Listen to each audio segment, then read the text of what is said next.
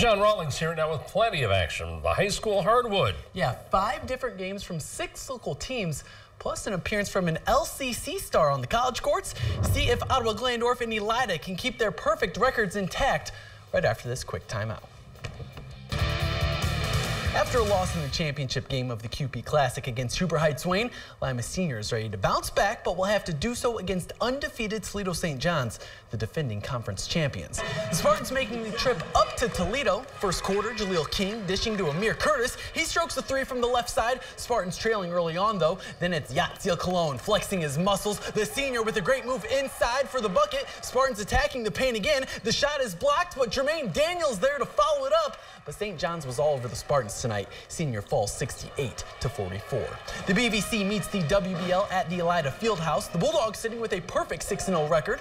First quarter, Elida came ready to play. Daniel Unruh with the hoop and the harm for the first bucket of the game. The senior then showing he can pull from long range as well. Unruh scores the first 7 points for the Bulldogs, ending his night with 16. And Elida wasn't done. Dante Johnson gets the and one opportunity. And now it's Skylar Smith getting in on the fun. Elida opens this one on a 12-0 run. Van Buren looking for answers, and it's Matthew Ayers dropping the high arcing 3, but the Bulldogs came ready to work tonight. The initial shot is off, and Unruh shows some hustle as he gets the board and the basket. Elida wins 55-39. Another undefeated team in the WBL is Ottawa Glandorf. They host Bowling Green. Santa making himself present. First quarter, Jake Dybel. He's good down low. OG leads early 13-3. Moments later, it's Jake Kaufman making his return from his second ACL injury. And the big man looks good, running the floor and getting the and one. And how about some defense from Kaufman as well? The senior with a big block. The Titans played strong tonight. Dybel scores a team-high 17 points and grabs 11 rebounds too.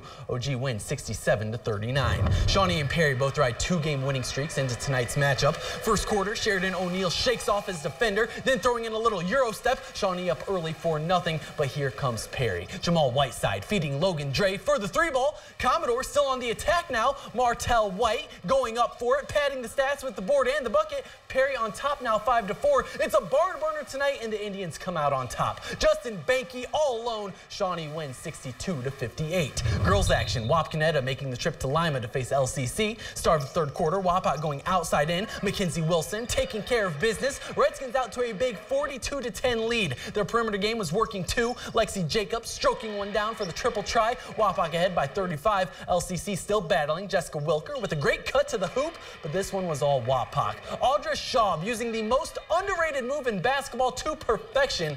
The jump stop works. Wapak wins 61-18. College basketball, LCC star Dantez Walton hitting the floor against 8th-ranked Texas A&M. He finishes the night with 3 points and 6 rebounds, 2 of them right here. NKU almost pulls off the upset, but ultimately falls 64-58. The Ohio State University rides a 4-game winning streak against the Citadel. First half, Keita Bates-Diop with the smooth J, 17 for him tonight, but the Buckeye with the most attention was Jay-Sean Tate. Long pass to the senior, and he goes ahead and slams one home. He is a perfect 4 of 4 from the floor. But here's the dunk everyone is talking about. Tate going baseline, and look out below, taking out some aggression on the rim. Buckeyes cruise 94-65. In the NBA, the Cavs go for 19 wins in their last 20 games against the Bucks. Late in the fourth, Dwayne Wade gets it on the outside and drills the triple. That gives the Cavs a 107-105 lead. His teammates love it. Just over 10 seconds to play now. LeBron trying to cut off a pass, but he turns it over, and Giannis Antetokounmpo seals the deal. The Bucks go on to win 119-116. When we come back, we take a stop in Bluffton. The Pirates have been searching for some buried treasure, and they believe they have found the map this year in order to find it. See what they are looking for right after this quick timeout. Welcome back. A Pirate is always hunting for treasure, and for the girls basketball team in Bluffton, the goal thereafter has evaded them for the past 13 years. I caught up with the Pirates, who believe they have found the map that will bring them to an NWC championship. We all want it really bad. That's basically on our minds about every practice, every game. We're just like, it's the next step. We're taking the next step to become NWC champs, and we just want to push and get better each practice, each game. Bluffton was 1 game away from winning the NWC a year ago, but the Pirates came up short against the 2-time defending NWC champs of Columbus Grove. Grove's still the team to beat. I mean, I know they lost Page, but they're still good, and there's about 4 or 5 other teams that are really at the top of the conference too. A big advantage for Bluffton this season, the Pirates only graduate 1 starter. It was a loss to lose Abby, but then again, it's nice that we don't really lose a whole lot of other people.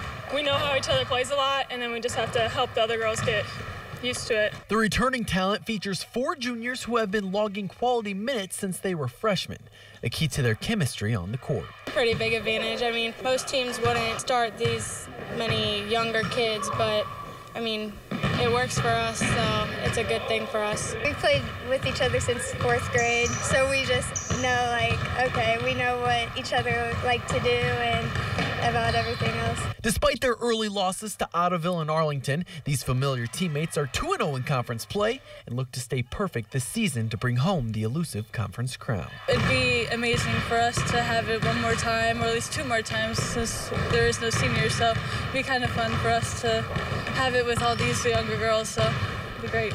We want it pretty bad. I mean, but again, everybody wants it bad, but we know we got to work to get to that, and I just keep pushing them that we got to outwork everybody else if we want to win it. College football news, tight end A.J. Alexander heard the unfortunate news that his playing career at Ohio State is over. The sophomore hurt his knee this summer and had to have surgery that will end his football career. However, the Buckeyes have awarded him with a medical scholarship. And tonight, the NFL announced their Pro Bowl selections. A pair of Bengals are selected in A.J. Green and Geno Atkins. Atkins, the lone starter, selected. An easy choice as he leads all defensive tackles in sacks this season with 9. A.J. grabbing the honors for the 7th straight season. The Lions will be sending Darius Slay to Orlando, his first Pro Bowl appearance in his 5 seasons played, and no one from the Browns receiving the nod. Kind of expected when you get to win a game this season. Ouch. Thanks, John. We'll be back with stocks.